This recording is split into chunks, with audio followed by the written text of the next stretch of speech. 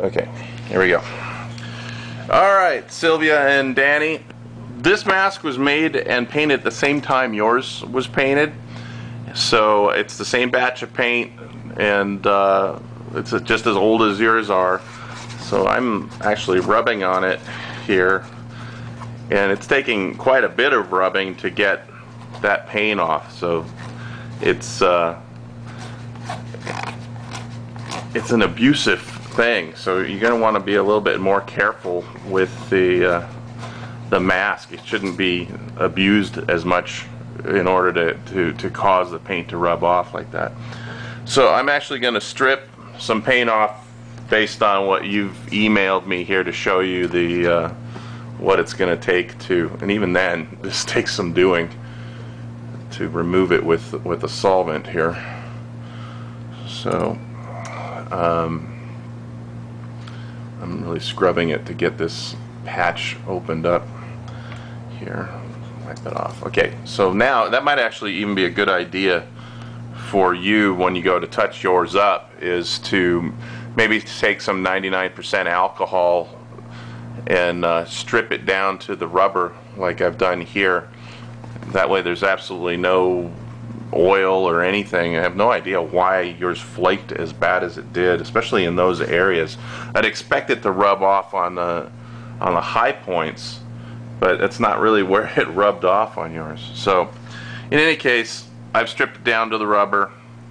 These are the same exact paints that I'm sending to you as touch-up paints here, and they're from the same exact batch that was originally used to paint your masks the first time around.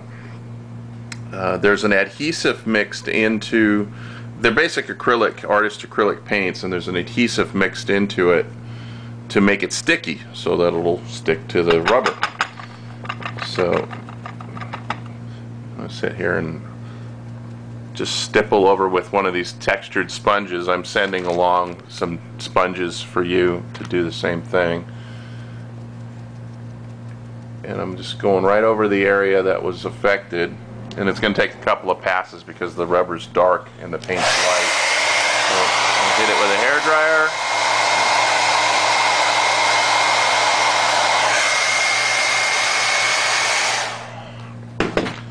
And then we'll put some more paint on top of it.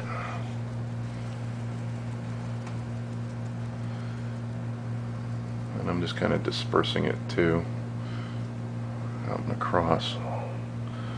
And you can thin this with water. You can thin these paints with water so that you can turn them into washes, and it'll disperse nicely out over the surface of the mask. And then dry them thoroughly with the hair dryer.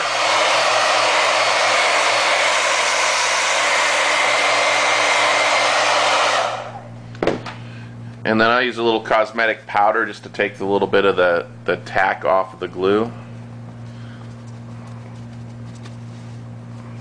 And then you can remove that powder with a little one of your sponges dampened with water.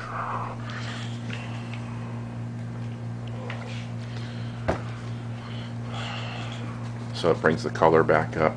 But now the color has been set by the powder.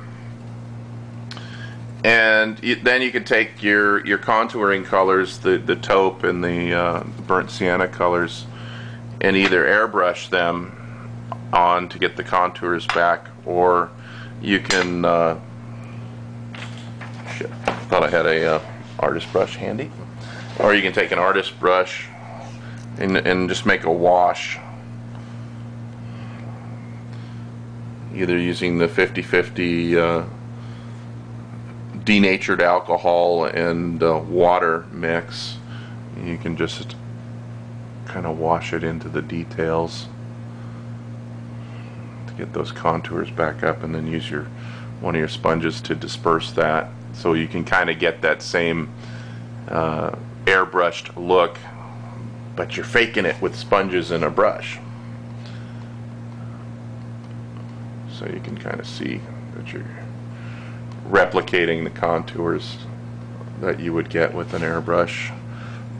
just by diluting the concentrated pigment into a wash. Move it around, and you're all set. That's really all there is to it.